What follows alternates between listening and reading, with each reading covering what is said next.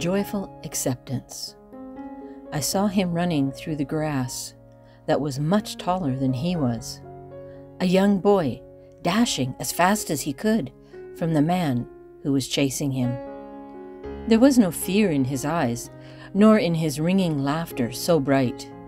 He ran as fast as he could, but to no avail. The man caught up to him so quickly. He grabbed the boy from behind, wrapping his arms about his waist, and lifting him off the ground, twirled him round in spinning circles.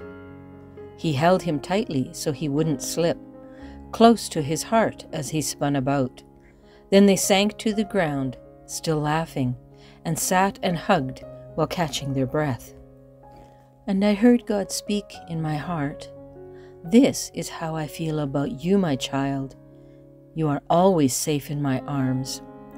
I accept you just as you are, and I love you." Accepted joyfully, held closely, loved eternally.